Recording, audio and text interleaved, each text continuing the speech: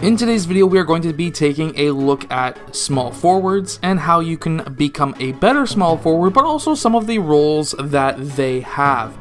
So as a small forward like Kawhi Leonard, we want to be able to slash towards the rim traditionally. However, today the small forward role has changed just a bit.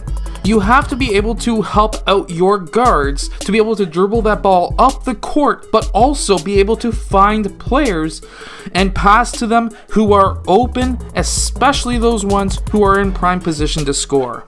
You also have to be able to run an offense, run a screen and roll, and be able to either pass or drive towards the rim and finish as well. And let's not forget, you also have to be able to shoot. Back many years ago, 10, 15, 20 years ago, a small forward didn't have to be able to shoot. They just had to slash towards the rim. But today, they need to be able to shoot and be able to shoot at a high level. So what we can see here is Kawhi Leonard dribbling the ball up the right side of the court. At this time, he's able to cross in front or across the middle of the court. Why is this important? Well, this starts to draw up multiple defenders, which leaves other players open. So now, by him crossing across the basketball court, this is now putting James Harden into a position to guard two players. Kawhi Leonard's able to see this, and he's able to pass to the player in the middle of the key.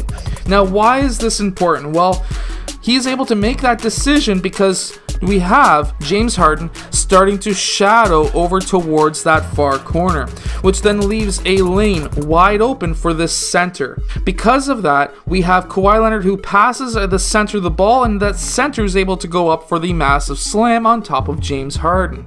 That slam probably makes Giannis Antetokounmpo very happy. Let's also not forget that Kawhi Leonard is a very good passer, and you should be as well. This is a fantastic no-look pass. Obviously, he has great court vision.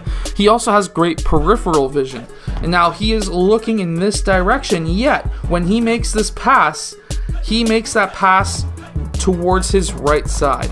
You want to be able to do misdirection, which especially when you're in James Harden's case, he's going to be really paying attention to Kawhi Leonard's eyes and face where they are pointing, and if they are pointing a certain direction, James Harden, is liable to be able to go into the direction as to where you're looking to pass, but instead you're able to do a misdirection pass or a no-look pass to the center in this case, who's able to go and slam it on James Harden. What makes really great small forwards, and this goes for Michael Jordan even though I classify him as a shooting guard and same as Kobe Bryant, what makes a really good small forward is the ability for him to be thinking attack the whole time. So when he receives that ball, right away he is looking at that rim. He wants to be able to see if he can attack that rim.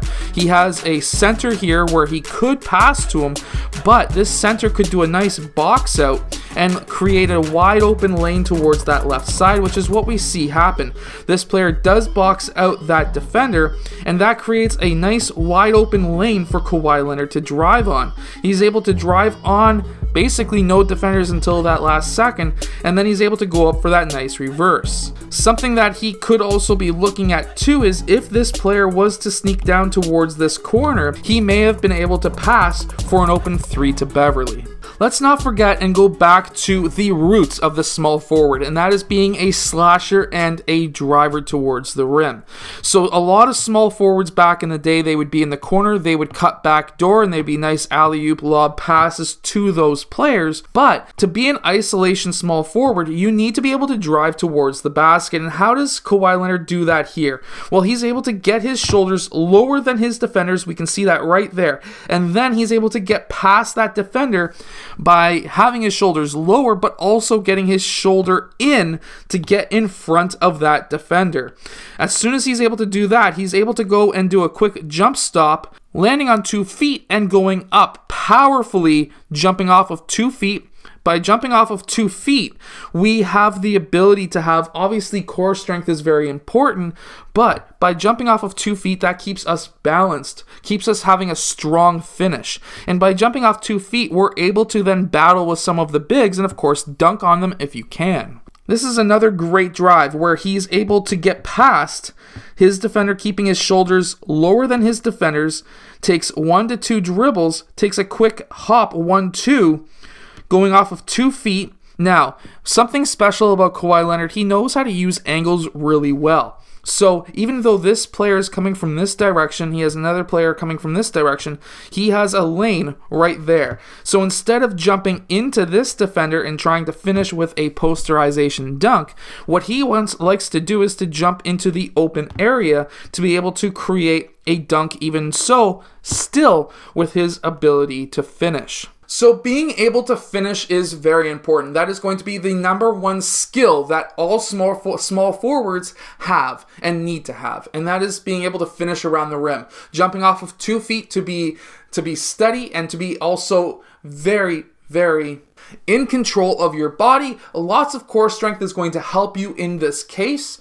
And then from there, understanding how to cut back door when there's defenders who are no longer looking at you. You can cut back door with your hand up. You can get some of those alley-oop lobs no matter what age group you are at. If you're younger, you can land with the ball first and then go up. If you're older, you can slam it down. And then also, being able to shoot the basketball is very important. You're going to be possibly one of the #1 or #2 options offensively for your team, so you need to be able to shoot that ball to keep that defense honest, keep that defense out, create space so you can attack the gaps. From there, you also want to be able to handle the ball quite well, still be able to handle a screen and roll, but able to handle the ball in the full court, because you may just be an outlet player to be able to get that ball down court and create plays. Another little thing about Pascal Siakam, which we didn't cover in this video, and I classify him as a forward because he can play small forward and power forward, is with Pascal Siakam, one thing that really made him stand out in the NBA at first was he was able to run. And what I mean by that is his team would get the defensive rebound, he would be gone. They'd be able to bomb that ball down to him and it would be an uncontested dunk. And these are some of the tips that I can give you to become a better small forward. I hope that you've enjoyed today's video. If you have, hit that like button and subscribe, and I'll see you guys again next time.